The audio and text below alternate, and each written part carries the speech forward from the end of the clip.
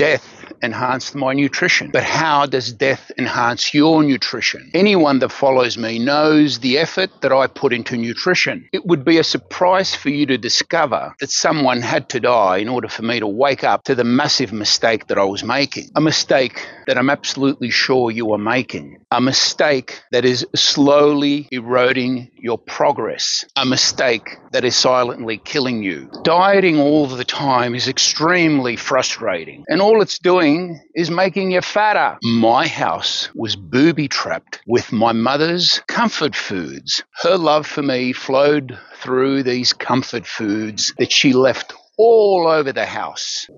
Then she died.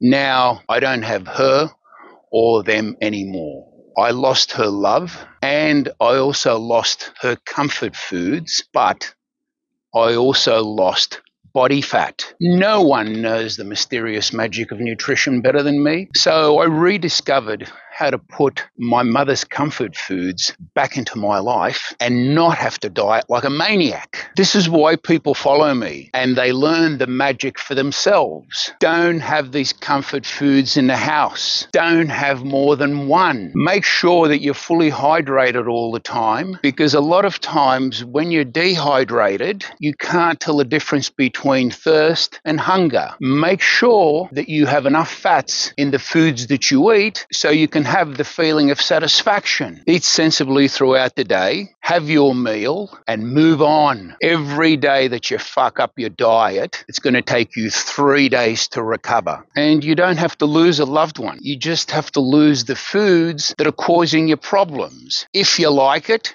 share it.